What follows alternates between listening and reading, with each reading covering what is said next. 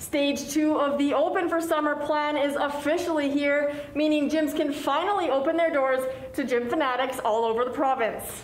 Okay, Bailey, round 7, we're doing shin kicks.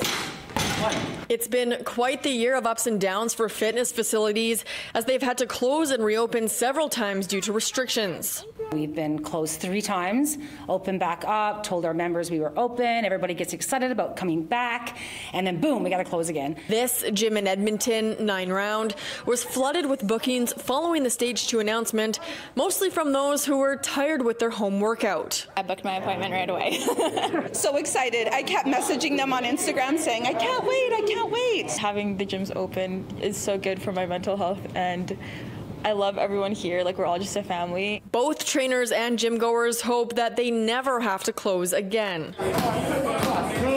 This is it. I just hope that we're out of this and we're finally going to see it through the other side. Definitely has to be the last time because I don't think any of us can take it anymore. Hopefully everyone's staying safe and keeping their distance so that we're not having to go back into another lockdown. All gyms and fitness studios can take solo and drop-in members as long as they socially distance 3 meters apart. Personal trainers, though, can come within 3 meters for demonstrations. Masks are no longer required during exercise, but must be worn when walking around the facility.